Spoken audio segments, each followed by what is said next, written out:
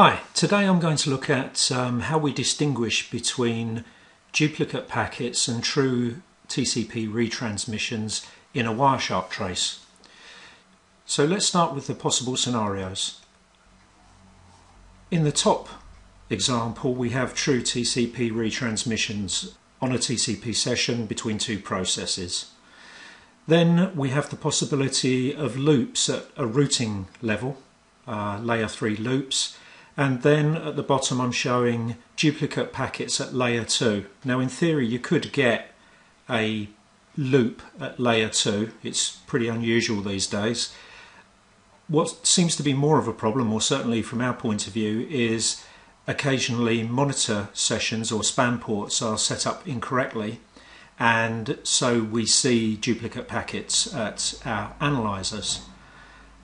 Let's take a look at a trace.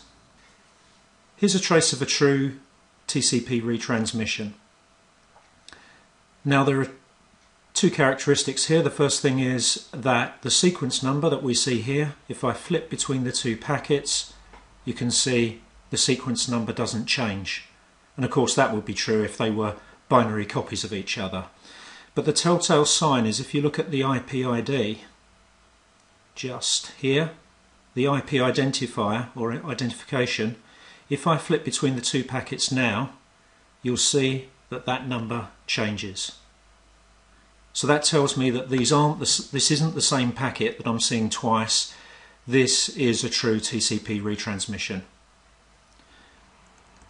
Now let's look at a loop. So here we see what appear to be TCP retransmissions. We can see the packet being repeated over and over again, so I've got 8 copies of the packet.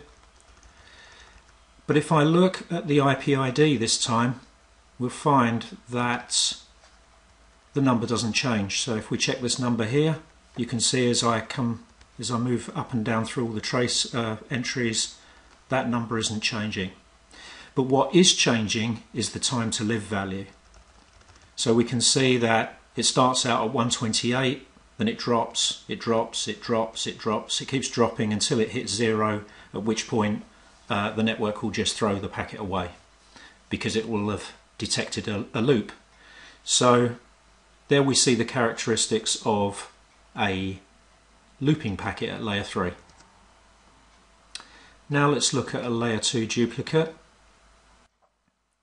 Now in this case you'll see that the sequence number, the TCP sequence number, doesn't change. So we see the sequence number over here, no change in the sequence number. There's no change in the IP identifier, so that doesn't change either. And if you notice, the time to live hasn't changed.